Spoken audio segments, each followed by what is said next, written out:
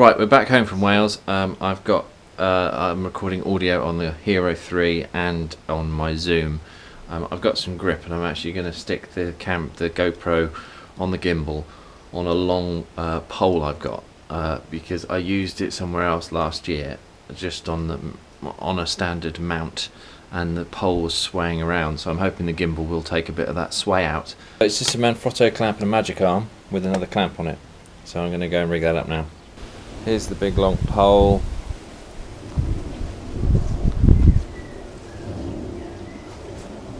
It's just a window cleaning pole, so I'm going to mount this on with this. I'm going to do that now, so the next shot you'll see should be up in the air and completely stabilised. Sweet.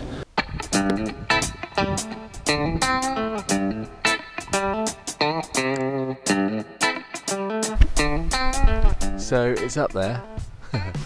Gets some pretty cool shots. No matter how much I turn it, it's coping with it quite well. I can see the gimbal working and taking the sway out, which is right, and I'm just doing some quite aggressive moves now. It's very bright up there. But that should do. It should be able to give me pretty good high and wides for the festival that I'm filming in a little while. Let's do a bit of a crazy 360.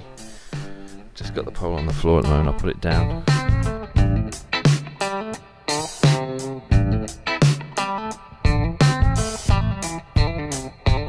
So this is now using it as a sort of jib.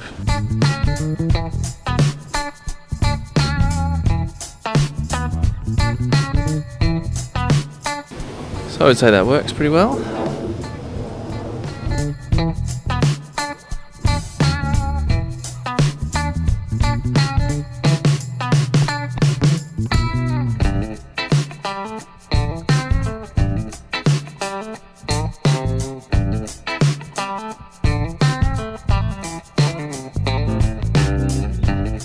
So there you go, a fairly successful test of an impromptu jib made out of a window cleaning pole and a bit of a magic arm and a Manfrotto clamp.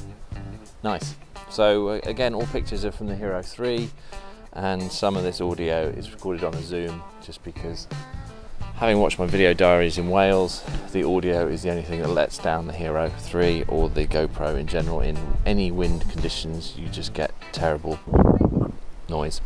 So hopefully I'll be coming up with a solution for that shortly. Yeah, great footage.